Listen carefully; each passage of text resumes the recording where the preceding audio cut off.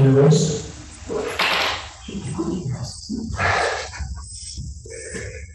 Le son en sortie.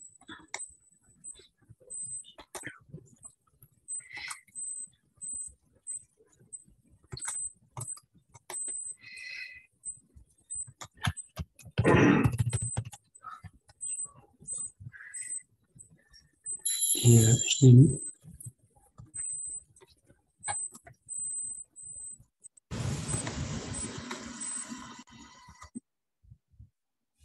Ok, great.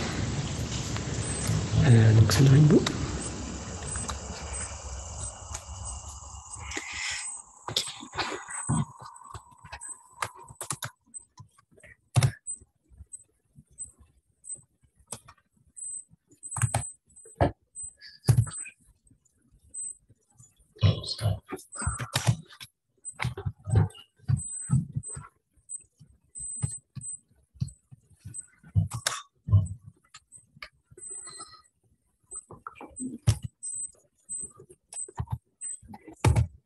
Ok, il faut le partage.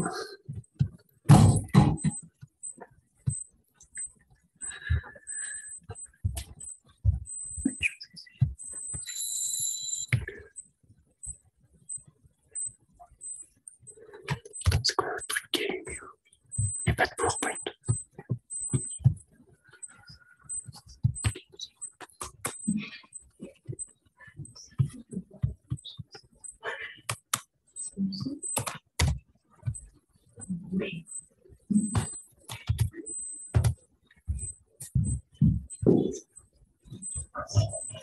Okay, let's get started. Sorry for the technical glitch.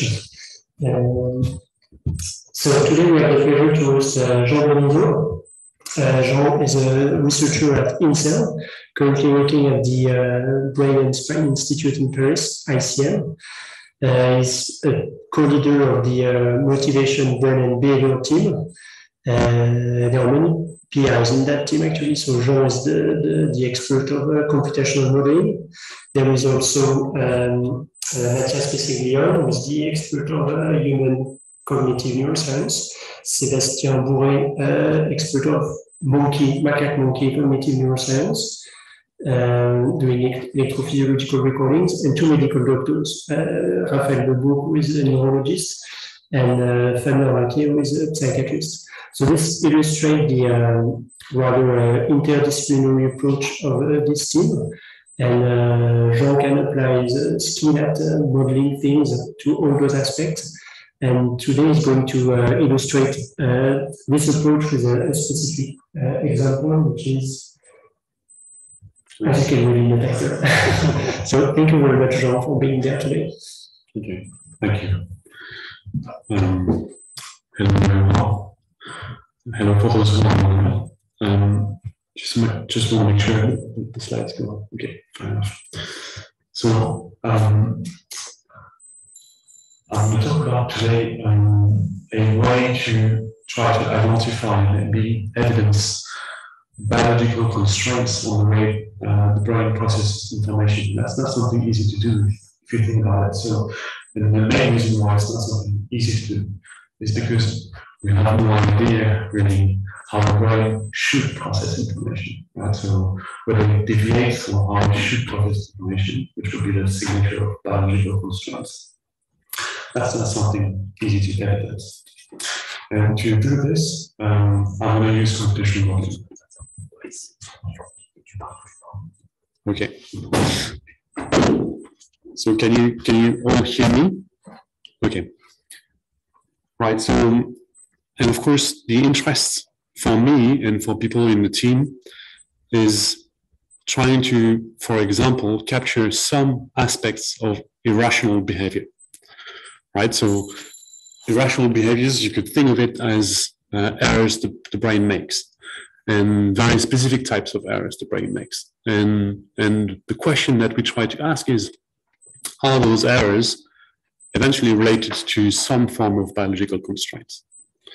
And of course, that reasoning doesn't apply to all forms of irrational behaviors. There are explanations at the psychological level, but here we're trying to get at the neurological level.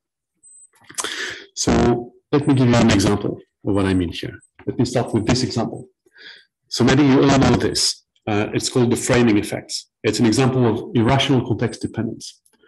So this is a behavioral phenomenon. So the typical experiment goes like this. So you have participants who are asked to choose between two options. One is a sure option, where the outcome of the action is known, and one is a risky option. In a game frame, as a participant, you're told, okay, you receive 50 quids, and then you have to choose between keeping 20 quids or gamble, where you have some probability of keeping all the money you received at first, or losing all. And the probability of keeping all or losing all is given by this pie chart here. So that would be about, I don't know, like something like 40% keeping all in that situation here. And that would be the game frame, and that would be the similar decision problem expressed in the loss frame, where you're told you receive 50 quids, and then you're told to choose between losing 30 quids or gambling. So the objective information is exactly the same, right? Exactly the same, but people don't behave the same. So what you have, I don't have a pointer here, but on the bottom left here is the probability of people of gambling, right? So that's the average gambling probability at the group level. And what you see is that when they are asked to choose between a sure option and a risky option, when the sure option is framed as a gain, then they tend to effectively keep the money, whereas they tend to gamble if the sure option is framed as a loss. And again, because the objective information is exactly the same, this is irrational in the sense that you should not change your risk preferences just as a function of how people frame the decision problem for you. And that experiment was done in the scanner, and in particular, that experiment was performed here by Bento Di Martino about 15 years ago. And what he found was that the amygdala was actually, the profile of activity of the amygdala was reproducing behavior. So effectively, the amygdala neurons were shouting in the game frame when people were choosing the sure option, and shouting in the loss frame when people were choosing the risky option. So the logic here was to say, maybe the reason why we are more or less sensitive to risks is because we're afraid of losses. And the amygdala here, given its no involvement in fear, was a natural suspect for influencing behavior here. But when you think about this neuroimaging results does not explain the behavior. It's just reproducing it. In fact, you could say if amygdala was just looking at what people were doing, this is exactly what it should be doing, right? So shouting when people are actually choosing the option they choose. So what I'm flashing here is, what I'm highlighting is the fact that this is an interesting behavioral phenomenon, but the neuroimaging results is not an explanation for it. So if we want to understand why people are expressing or exhibiting such context-dependent effects, then we need something more than just showing that, for example, the amygdala is more or less active in some of the conditions of the tasks. And there is one, and in the field in which I'm working, particularly decision making, this is the typical kind of explanation. So this is the neural basis of the framing effect. Again, this is not an explanation in the sense that it's not explaining why people are doing this. However, there are other fields of research who have done, I think, more profound thinking about some of the behaviorally, some of the mysterious phenomena that they actually can observe behaviorally speaking. So you probably all know this illusion, right? So this is a checkerboard, and there are two zones in that checkerboard. One is enlightened, and one is effectively covered by shade. And that changes your perception of whether those boxes on the checkerboard are more or less luminous, if you will. Right? And in particular, the A and B boxes, they don't look the same at all. right? So you think or you perceive A as being much more dark, much darker than the B, right? And of course, that's the nature of this illusion. If you remove the context, if you remove it away, which I've done here, you can see that now A and B are exactly the same in terms of how much dark they are. And one explanation for this is branch adaptation of neurons in the visual system. So what branch adaptation says is that if neurons have to encode the information about how much light or how dark something is, it has to effectively the relevant information here is the contrast between wherever you're looking at and its neighborhood. So the neurons have only a limited range of physiological activity to signal this information. And therefore, if they just stay the same, then some activity will actually saturate and it will not transmit that information. So somehow to solve that problem, neurons adapt such that they change the range of stimuli around which they actually change their firing rates, which is expressed in that graph on the right here. So depending on how much, on where you stand in terms of variations of light, the visual neurons here in the retina actually change how responsive they are, right? So they actually make it so to say, that they fire, they occupy the range of light stimuli, if you will, that maximizes the variability of their firing rates, so that the information is maximally transmitted to the rest of the brain. And that's called branch adaptation. And that was evidence in the visual system for decades now. And there was one visual neuroscientist who really thought about what that means. And he interpreted this branch adaptation phenomenon in terms of what he called efficient coding. The idea is very simple. So if you had to, if effectively, this A and B here phases corresponds to light intensity between here and here, and then this I can't remember the name of that color in English, but like this neuron here has to encode this kind of range, and it doesn't that, then of course the firing range will be almost the same, because there's neural noise on top of that. Really, you wouldn't see anything. So it's more efficient to actually adapt the range of neural firing to the range of variations in the stimulation of those neurons. And that's the notion behind efficient coding, right? So somehow neurons are equipped with physiological mechanisms that accounts for the biological constraints that they actually have to work with, which is the limited firing range they actually can play with, so to say. And they just shift along their threshold for firing such that they maximize the possibility for variations or informations down the stream. So that's the notion behind efficient coding. And that was taken by, this idea was taken by people working on decision-making, in particular decision-making based on values, decision-making based on preferences, right? So values are just, where you like or you want stuff. And there are a couple of experimental studies that actually provide evidence for maybe the fact that the brain systems that encode values actually also expresses something like range adaptation or efficient coding. So I'm showing you here like one of these examples. So in that example, that's a study by Kobayashi about 12 years ago. So those monkeys, I hope people can still hear me.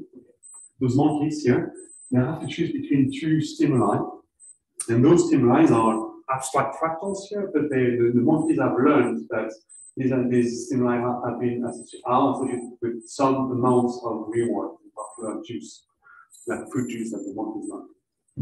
And in one context, what they call the narrow context here, the type of reward that they have to choose between is within a narrow range. So it's like 2 drops of juice against 3 drops 3 drops of juice, for example. And in another context, which we call the wide range, those rewards will actually scale on the wider range. So it's like 1 drop of juice against 5 drops of juice. Okay, so you could say one difference is a difficult to consider, but in particular, here what is interesting is just the fact that the value of those actions, so to say, really scale almost linearly with the amount of juice that the monkey would actually receive by choosing any one of these stimuli. But when you look at the firing rates of those neurons in the orbitofrontal cortex that are known to encode value, this is what you find. So this is the graph on the middle top row here.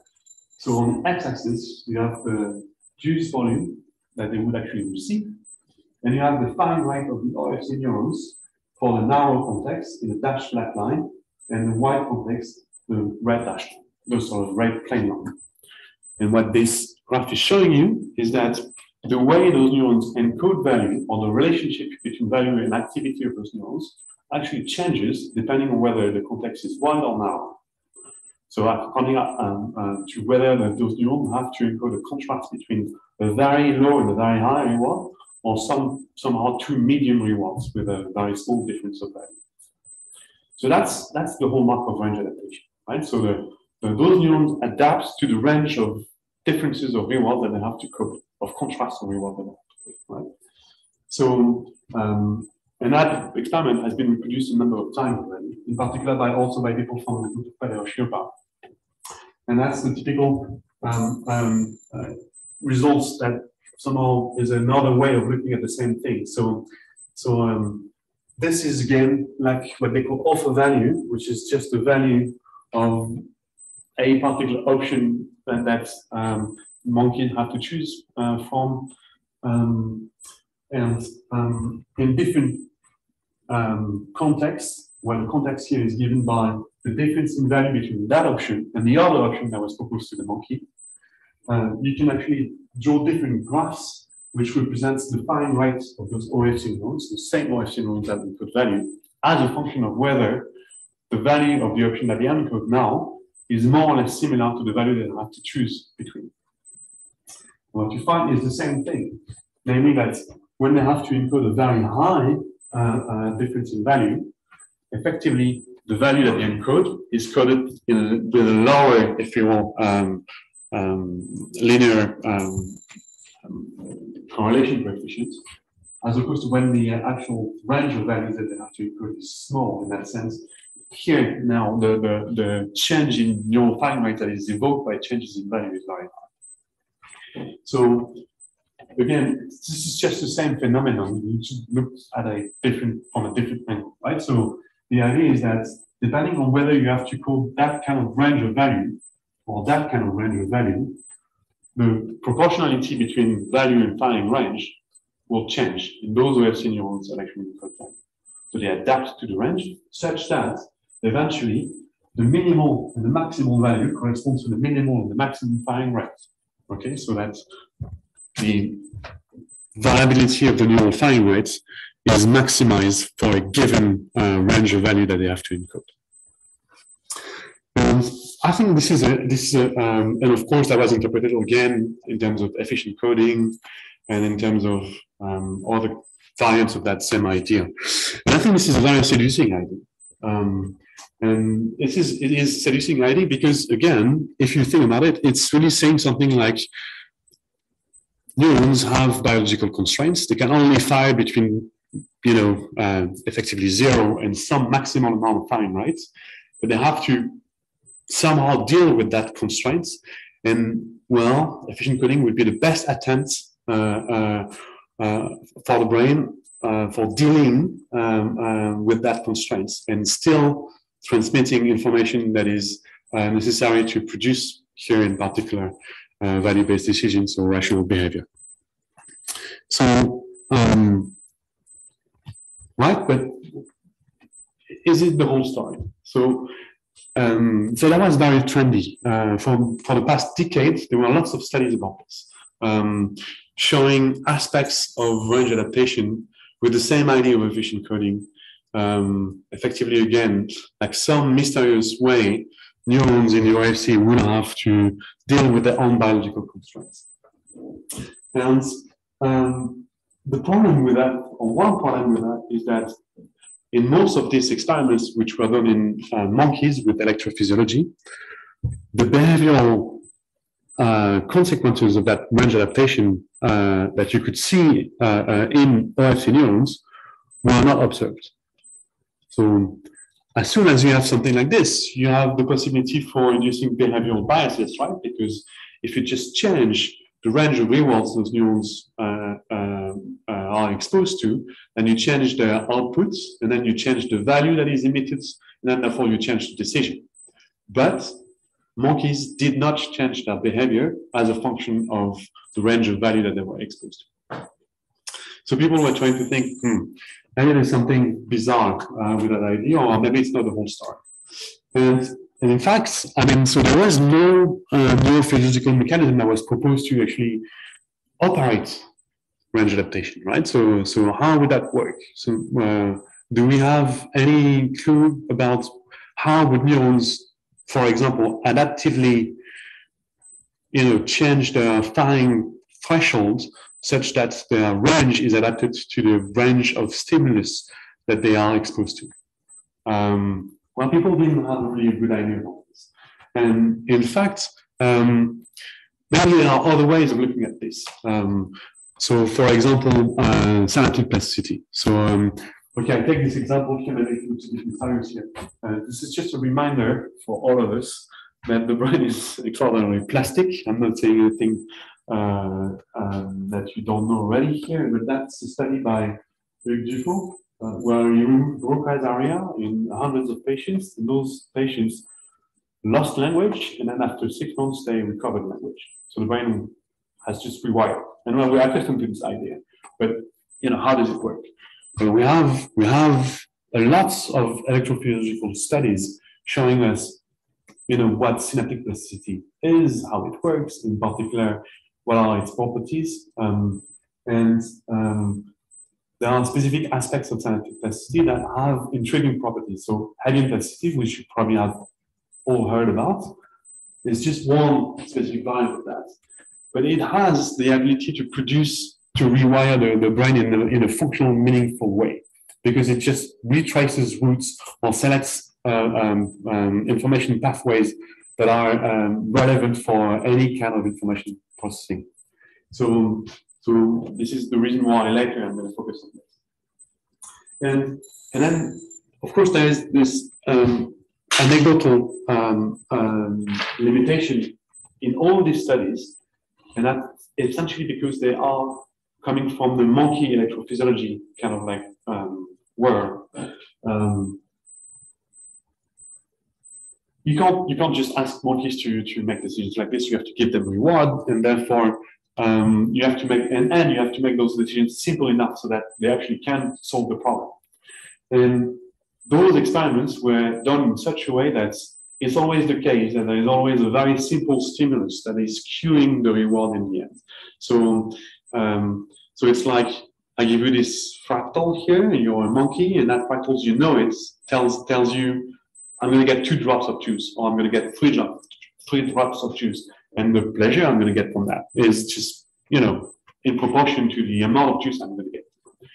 But it's never the case that those experiments were made in such a way that those monkeys have to integrate different sort of cues. And if you think about this, this makes the situation very different. So the intuition that people gathered from those visual neuroscience, they are really simple in kind, right? So it's like in the visual system, light enters the retina or the retinal neurons, and then somehow information about light gets out. Here, this is the same intuition. It's like a value cue enters those OFC neurons, and then value information gets out of it.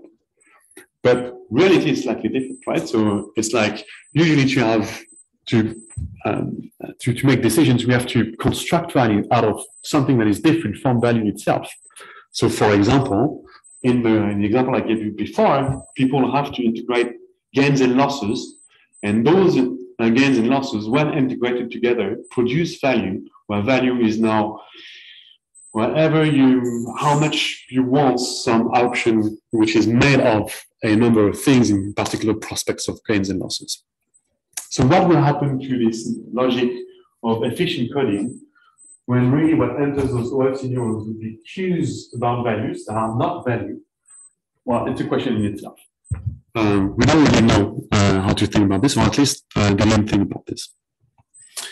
So I'm going to argue effectively that there are at least two ways of thinking about this. So if you think of OFC neurons as being those neurons that take those value cues and mix them together to produce value, then to produce range adaptation, you at least can think of two different scenarios.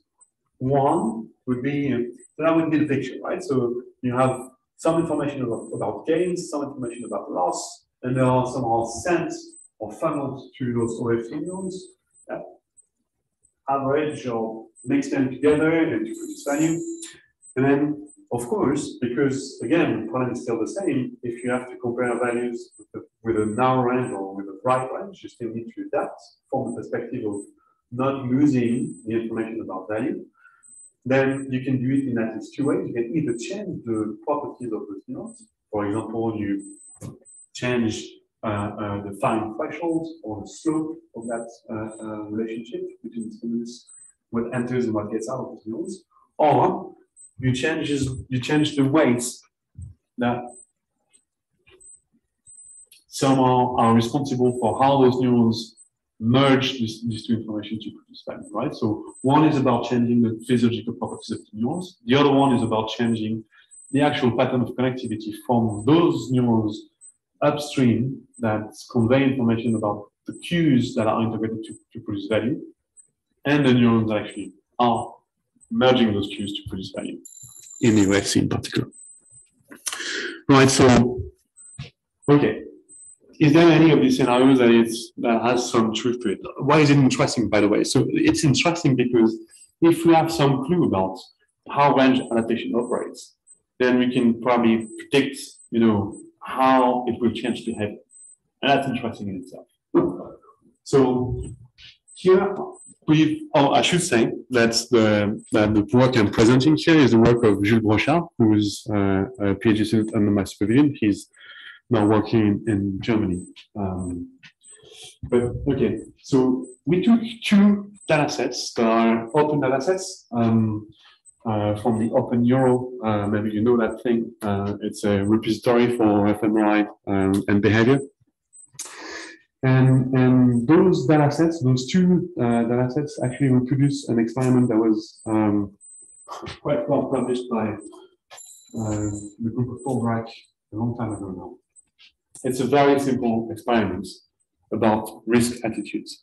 So it's a very similar experiment to the one I've shown you at the beginning of this talk. So effectively, people are asked, for example, whether or not they want to gamble. So it's a yes or no decision. And the gamble is made of a 50% chance of losing some money and a 50% chance of winning some money. And the only thing that the experimenters are manipulating here is the amount of prospective loss and prospective gains that compose a gamble. Okay, so when you think about this, so okay, you have it's like you're tossing a coin, right? So 50% chance of losing or winning. But sometimes there's lots to win and a few to lose. And sometimes it's the reverse. And sometimes you both have lots to lose and to win. So what do you do? It depends on who you are and your history of experience with risks. But the typical results here is that there are two places in the brain that responds to this manipulation. Effectively, the ventromedial prefrontal cortex, the VMPFC, in between the ICM, and the ventral striatum. And those two places in the brain, those two systems, effectively shout more when value is higher, when the gamble value is higher, where the value of the gamble effectively increases when there's more to gain and decreases when there's more to lose, right? And okay, those two data sets are doing this. We have the behavior, we have the fMRI, and the only difference between those two data sets is the range of the gains that people are exposed to. So in one group of people, which I call the wide range group, effectively the gains, the prospective gains for the gambles go from 10 to 40, and losses from 5 to 20. Whereas in narrow range groups, the gains go from 5 to 20, and the losses go from 5 to 20. So everything is the same. The only difference is that for one group of people, they are exposed to gambles that have higher gains. All right. So that's the behavior of the people.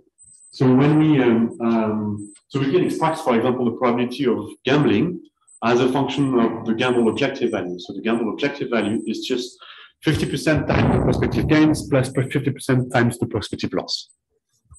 Okay, and when we do this, you find this kind of graph. The question. So, so here, what you see here is that on average, you probably don't see on the graph, but on average, okay, so blue is the wide range group, right? Those people who are exposed to gambles that are on average more advantageous than the narrow range group in right. So what you see here is really that the behavior of those people is entirely different, right? So in particular, in the range that is common to both groups, in the range of gamble value that is common to both groups, those people don't behave the same time. And that can only be due to the context, where the context is whether or not they, on average, experience gambles with high value or with low value. But for those gambles here, they have the same value in both groups, and people don't react the same at all to them. Okay, in particular, people from the narrow range, those guys who are exposed to on average gambles that are less advantageous than the blue guys, they gamble more. Okay, significantly more, of course. So that's the hallmark of range adaptation. Now, we looked a bit more into this. So we did something very simple. We first wanted to establish the behavioral effect. So we did a very simple logistic regression. So for each participant and each trial, we regressed whether or not people gambled according to the amounts of prospective gains and the amount of prospective loss, right? And then we have a weight for gains and a weight for losses. And then we do this and we look at effectively whether the weights of gains and losses are different in those two groups. And what we find is that we expect the weights for gains to be different in those people because, well, effectively, I mean, we bind the range of gains, and that's effectively the case. So the weight of gains is effectively higher for people in the narrow range group than for people in the wide range group. But that's also the case for the weight of losses. That's more interesting because that means that there's a spillover effect. So in addition to people becoming effectively less sensitive to gains in a wide range group, we also have them make less sensitive to losses as well. And of course, that induces the behavioral effect we've seen before. And then we wanted to say, well, I mean, but is that all happening, right from the start, or is it developing over time? And so we did exactly the same, but now that logistic regression, we applied it to chunks of 16 trials, right? And we could look at effectively an index of how asymmetrical are gains and loss sensitivity, right? So we look at the ratio of the weight of gains and losses, because that ratio tells us whether or not people becomes more sensitive to gains, when compared to losses, for example. And that loss ratio is effectively the same in both groups at the beginning of the experiment, but then effectively those people, spread apart as time unfolds. So as they experience more different types of gambles, their behavior becomes more different. So that effect that we see in the end, that we can summarize like this, really unfolds over time. It's a form of range adaptation that is temporal in essence. It's a progressive change of the behavior of the people. Right. So the last thing we checked is, well, okay. So if those effects, those behavioral effects are due to some form of efficient coding, then one way of looking or thinking about this is as follows. There are somewhere in the brain, neurons that are sensitive to gains and neurons that are sensitive to losses. And those neurons effectively transmit this information such that in the end, this information is conveyed to decision systems and people actually express a different behavior in those two contexts. And if this is really about efficient coding, then those populations of neurons that, for example, encode gains should be encoding gains differently in the wide range group and in the narrow range group, right? That's the results that people have demonstrated using monkey electrophysiology. So we expect them to be in the OFC, but there could be different places in the brain where this is expressed. So we looked in the brain using simple univariate fMRI analysis at whether or not there is a brain region that is such that it encodes gains, or in fact losses, in both groups of people, but it also has a rates of encoding, so if you will, a proportionality between value and amount of response, bold response here, that is different in those two groups. And we found no place in the brains where that happens. So the fMRI results I'm showing you here, this is the summary of brain areas where there are significant difference in the relationship between either gains or loss and ball activity, but none of these brain regions actually encode either gain or loss in both groups of subjects. So there is no conjunction of those two effects. So there is no trace, at least in that, with that very simple kind of analysis, no trace of efficient coding. So, okay.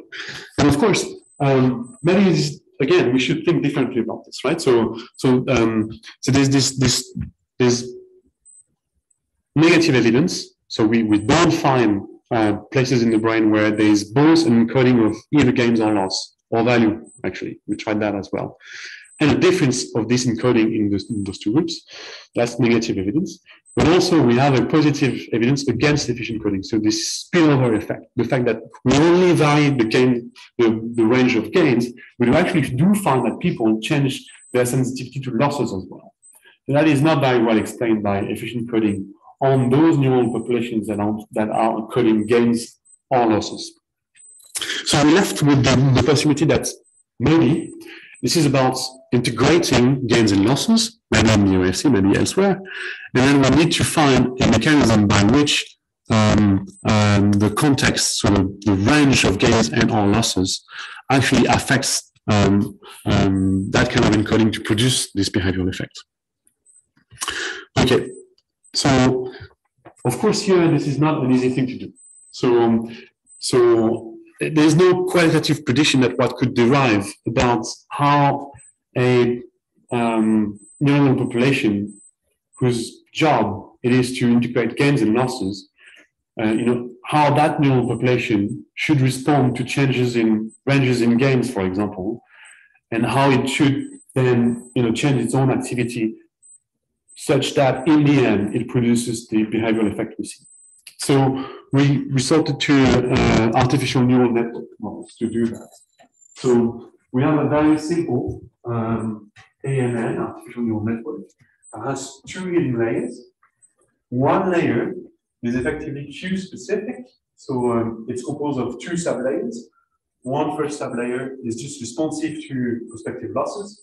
The other sublayer is responsive to prospective gains. And all those neurons send their outputs to an integration layer, which is doing its job. And that layer then actually produces the behavior. So there is a population code about value, if you will, on the integration layers that produces whether or not people are gambling, depending on the gain or the losses that there are on that particular trial.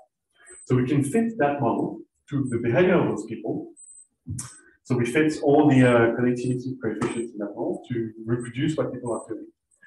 And then what we do is that we add two things. One thing is, well, effectively a mathematical model of what efficient coding would look like in those integration neurons here. So this is what I call efficient integration. So that's just, again, a rule by which progressively those neurons change their response properties such that they are maximally varying to their own inputs, right? So each one of these neurons receives inputs that are a weighted combination of all the neurons in the first layer. But of course, sometimes those inputs will be in the saturating range of the integration neurons. So this efficient integration rule, what it does is that it changes the response of each of these neurons, of this integration neuron, such that that happens, as less frequently as possible. Okay, so that's efficient integration. So that's just, again, letting those integration neurons transmit as much information as possible for producing behavior. And then we have another mechanism here. So we put it in a different model, where this is just hebbian plasticity. So effectively, we just changed the connection weight between any Q neuron and any integration neuron in proportion to the recent history of co-activity of those two neurons. So when effectively the covariance of output firing rates of Q neurons and integration neurons is increasing, the connection strength between those two neurons increases. So it's fire together, wire together. Nothing more than this. Typical Hebbian learning rule. And again, so here for those two models, we have a model without any change in the way it responds, and we have two ways of changing the response, okay, or potentially producing a neural adaptation effect. We'll see that this produces a neural adaptation. And the only, in fact, it looks maybe complicated, but in fact, there's only one more parameter to add to produce this mechanism. So one parameter that controls the rate at which even efficient integration or hebbian plasticity works. That's all. And okay, I'm not going to go into that. So this is okay. We have to consider an additional variant for those two models that is not a particularly interesting one, but we need to consider it because it changes the way those models operate. And what we have to consider on top of those two mechanisms is the fact that so each neuron in those ANNs, they do something very simple, right? So they just transform the input into some outputs with a very simple activation function. Okay, and we took two different sort of activation functions. One is sigmoidal, and the other one is a bell-shaped, like a pseudo-Gaussian, if you will. So in both cases, you have a limited firing range, but in one case, it's monotonic, and the other, it's not. Okay, so we have on top row here, the behavioral fit accuracy of those 6 ANN models. Top row is, if I'm correct, those pseudo-Gaussian activation functions for the units. Bottom row is the sigmoid activation function. Here you have ANNs without neither efficient integration nor hebbian plasticity. Here you have efficient integration, and here you have hebbian plasticity. And that's just looking at the prediction error rates. So when you fit those models, sometimes they can't explain the behavior. So that's how much error they make as a function of the gamma expected value. And what you see here is that they are pretty much all the same. Well, if you really want to see something, you'd say that maybe this guy and this guy over there, they win something compared to the other ones, when the decision becomes difficult. So when the decision value becomes closer to 0. But we can't say much about this beyond that. So we resort to another way of looking at or comparing those models. So, but before that, we wanted to check something very simple. We wanted to check whether those ANNs, they already reproduce something that we know about the electrophysiology of those value neurons in the OFC in particular. And we know a lot of stuff about them. So, for example, we know that there is a diversity of coding of value in those OFC neurons. So, Frédéric-Joliot and colleagues, what they typically do is that they record those OFC neurons that are encode values, supposedly, when monkeys make decisions, and then they try to categorize them according to the kind of response those neurons exhibit. And they have found that they have at least three classes of neurons in there. Those neurons that respond to choices. So those are neurons that have a different level of activity when the monkey chooses the gamble or not. there are neurons that encode chosen value. So those are neurons whose activity increase with the value of the chosen option. Okay, so when monkeys choose to gamble, then there's going to be a value to the gamble, and those neurons will actually scale up with, their activity will scale up with the value of the gamble. But when monkeys actually do choose to not gamble, I mean, those neurons will actually encode the value of not gambling, which is 0, no prospective loss nor gains, or at least it's constant. And there are neurons who encode alpha values. So here that would be the value of the gamble, whether irrespective of whether or not the monkeys actually choose to gamble or not.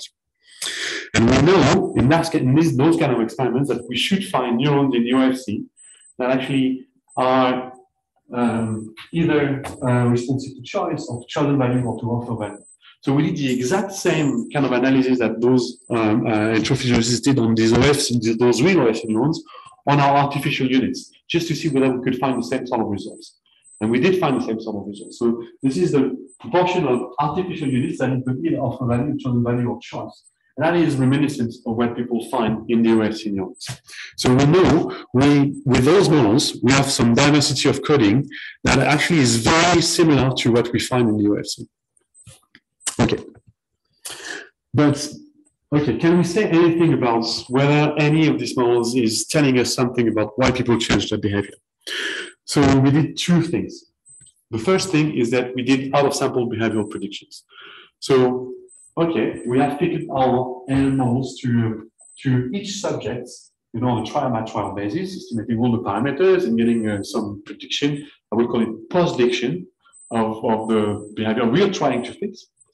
But now we take those fit parameters, and then we simulate for each subject what that subject would have done if it had been exposed to the series of prospective gains and losses of all the subjects of the other group. Okay? And then we look at whether, effectively, what that subject, if it was a subject for the other group, whether it would have done something similar to the other group. And we do this for all the subjects. And then we bin all our predictions according to gamble value, and we look at what we have. And this is what we find. So let me explain how a graph is constructed here. So on the x-axis, this is the expected value. The gray zone is the common range of values for those two groups. Okay, so this is the interesting zone. This is the zone where any difference is only explained by the context, if you will. Otherwise, beyond, this is explainable by the differences in value by itself. The dots with the error bars are people's real behavior, in particular. So, for example, those blue dots here, this is the gambling probability of people from the wide range group, observed gambling probability on average. The plain blue line is the fit of the ANN models for that group. So this is ANN models fitted to people from the wide range group. And this is how much that model fit explains the behavior we're trying to fit. And the dotted line is the prediction about people from the wide range group taken from the group of people, the models fitted on the group of people from the narrow range group. Okay. If that model prediction was perfect, it should be aligned with the plane line. Okay.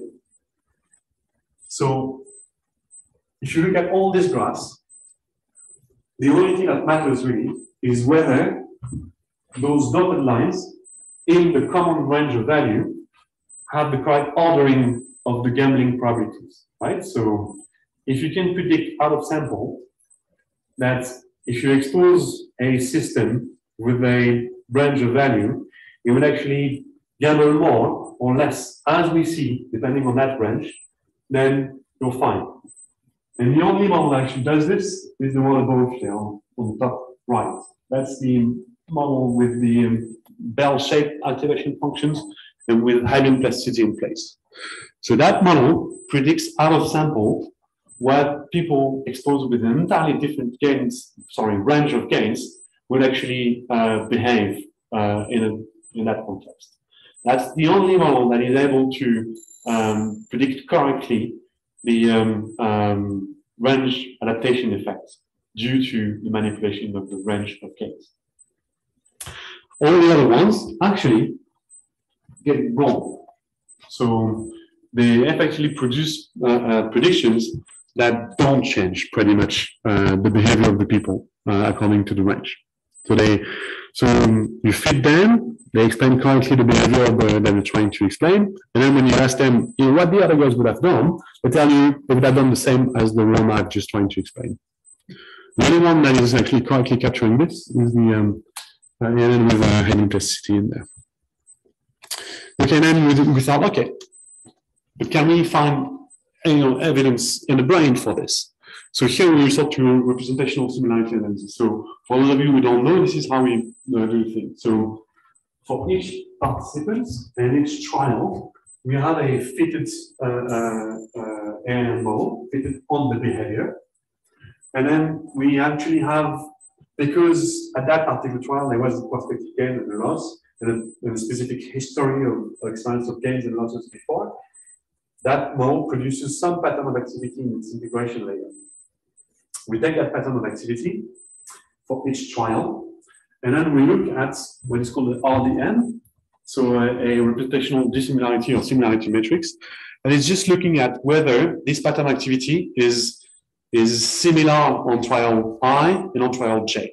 Okay, so we get a n by n matrix where n is the number of trials, and then that matrix tells us whether the representation or the pattern of activity in the integration layer is similar in any pair of trials, across pairs of trials.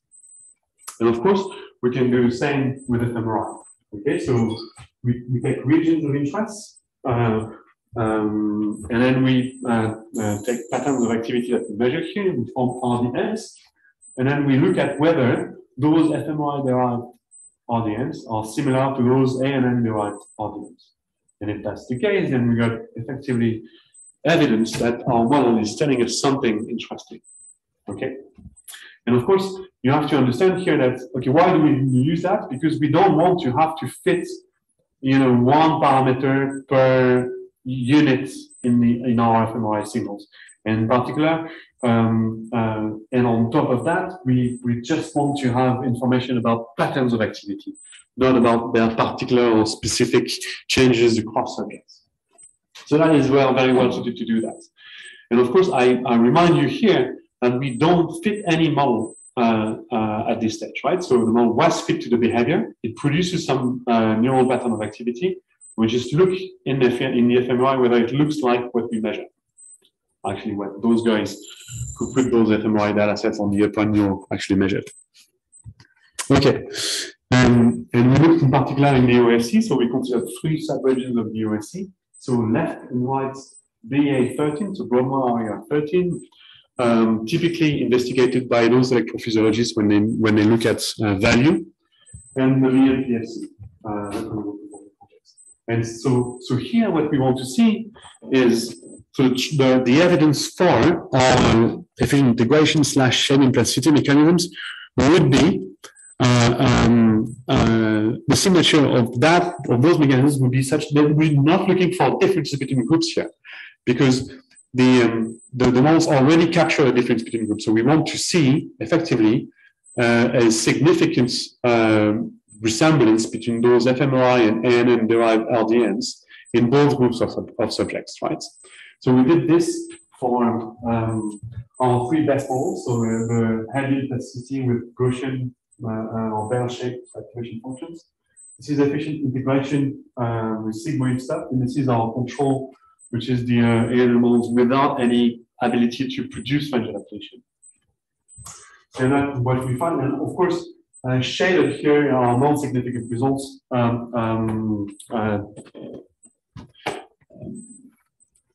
Salient colored stuff are significant. So it didn't work that well in the VMPFC, but in left and right BA13, it actually worked very well. And of course, we have both a significant relationship between fMRI activity in the models in those regions and a significantly greater resemblance between the 2 RDNs for this model when compared to the other models.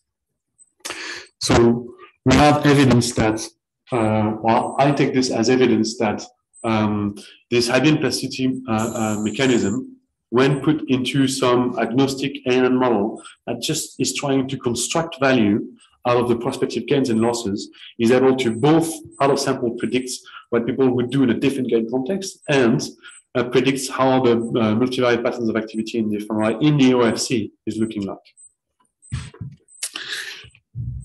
And of course, we could check other things for this model, but like these are just to check. So we looked at so each subject has a loss aversion index. That's the ratio between the sensitivity to gains and losses. And we looked at whether the model was actually correctly predicting this across subjects. People have different loss aversions depending on who they are and what experience they have in the past. That's the case. We looked at whether this model actually was able to predict, the temporal separation of this loss aversion index across time. That's the case as well. And then we effectively reproduced the analysis that electrophysiologists did with ERC neurons when they were extracting evidence for range adaptation. So we looked at typically if we partition our trials according to chunks of 16 trials, each chunk has a given range of gains and losses. So now we could look at whether the relationship between value within those chunks of trials and activity in those units actually decreases as a function of the range of value for that part of the chunks. This is what you have here. This is a typical analysis that electrophysiologists do. I'm not sure I was clear enough here, but I can answer questions if you want. That effectively works both with range and with expected value examples.